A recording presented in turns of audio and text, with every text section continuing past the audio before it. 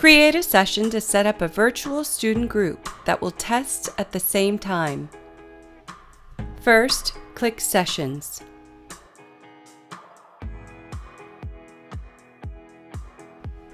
Then click Create Session.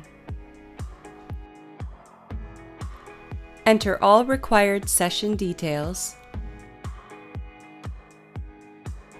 and select the desired testing mode.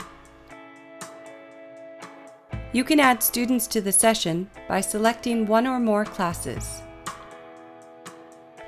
The system creates a separate session for each class that you select.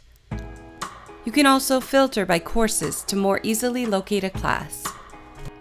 You can also add students by selecting a grade.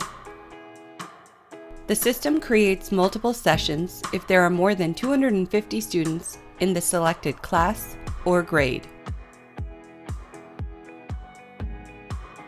Adjust the testing window start and end date by clicking the calendar icons, and then select the time zone. For online sessions, select at least 1 day of testing. Lastly, click the Create Session button.